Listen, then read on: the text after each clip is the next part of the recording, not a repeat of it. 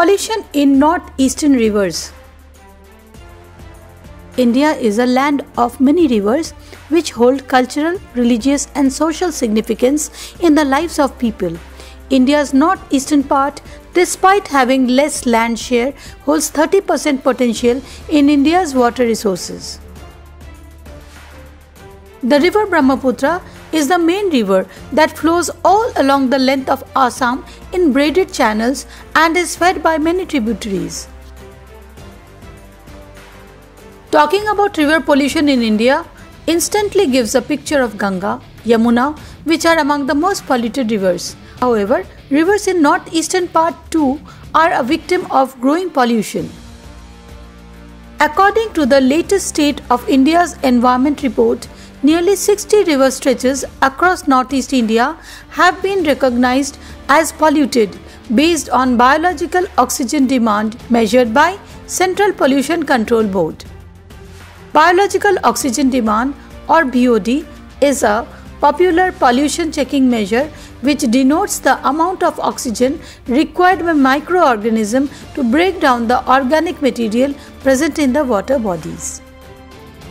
The State of India's Environment Report is annually published by Centre for Science and Environment based in Delhi. The report presents a grim reality of consequences of urbanization near these rivers. Among various rivers, some of them are Bharalu, Bashishta, Kolong, Boko and Kopili in Assam, Vahumkhara, Shirpi, Vaikharvi, Ravaka, Umayum, Mansek, Pai, Minsek and Sarbang in Meghalaya, Nambul, Kongba in Manipur, Chite in Mizoram, Dhanseri in Nagaland and Gumti in Tripura. The main reasons for pollution in these rivers are discharge of industrial effluents, effluents generated by coal mining, discharge of sewage primarily in urban regions. Discharge of untreated sewage is the most common cause of river pollution across India. Such pollution is mostly localized near urban areas marked with high population density. According to the report, in India, more than 60% of the sewage is released directly into the river without any treatment, therefore making half of India's river polluted. Stretches in Assam, Meghalaya, Nagaland are highly polluted due to unscientific coal mining. Northeastern states have reserves of subbituminous tertiary coal.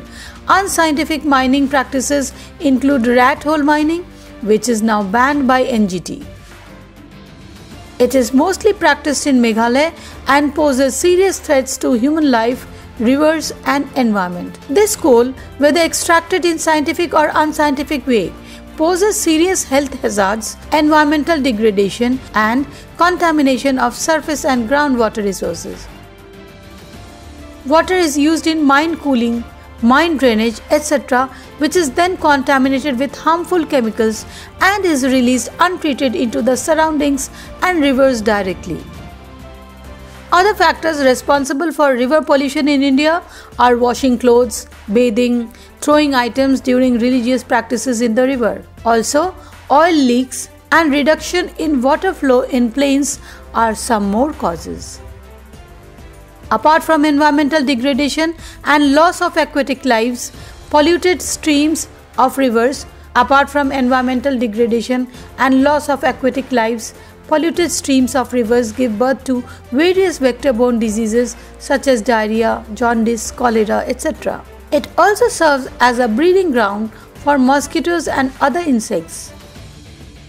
It is ironic to note that the flooding in Brahmaputra and other tributaries creates a menace in people's lives. However, it also helps in diluting the organic waste present in the rivers.